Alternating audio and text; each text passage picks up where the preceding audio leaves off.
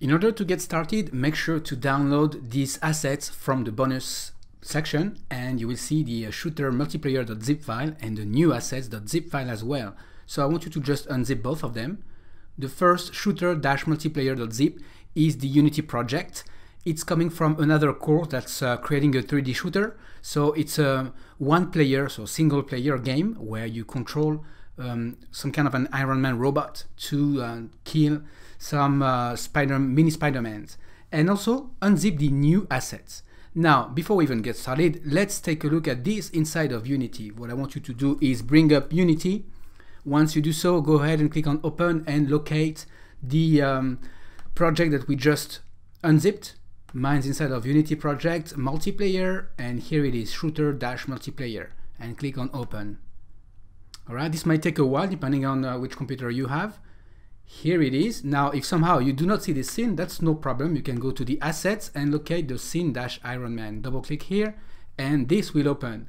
Once this is done, click on play and make sure you can actually play the game.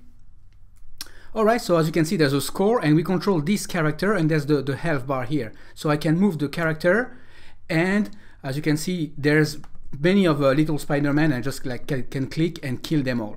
Now here I'm inside of the PC version, so it's very easy to control, and if you're not, you can always click on File and then Build Settings and make sure you go to the PC, Mac and Linux version. If somehow you want to play it on iOS, go for it, or Android, go for it and change it and play with it. The controls are cross-platform, meaning that this game is ready to be played on any platforms out there, whether it's PC, Linux, or even mobile platforms. Alright, having said so, go ahead, feel free to play with it, but as you can see, there is only one character, and the purpose is to kill the enemies here. But in a multiplayer game, that's definitely not what you want. You want to have NPC characters, which are these characters as well, like the Spider-Man's ones.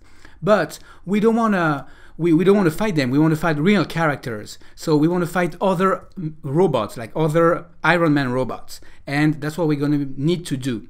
Now, in order to do so, there's plenty of stuff that we're going to have to get rid of, such as, let's say, the score, because it's not going to be a score about killing the enemies. It's going to be killing the player characters. And the health bar is not going to be here, because what's going on here is that the other character will not see this health bar. You need to place the health bar on top of your character so that every player that played the game can see how much health you have left, and you can see how much health everyone has left. Having said so, let's go ahead and we need to clean this up to make it into a multiplayer game. Now, feel free to save what you have right now and make a copy of this. Now, just know that you can make a game that's going to be offline and online mode, meaning that you can do multiplayer and also single player. But for the sake of learning, I'm not going to go into creating multiplayer and single player. I'm going to go straight into multiplayer. Now, you can create two different scenes, have a scene that's made for multiplayer and a scene that's made for single player. This scene is already created for single player. Now make sure that you're not using the same scripts. If you want to use two different scenes, you have to create different scripts for each scene. Having said so, let's get started.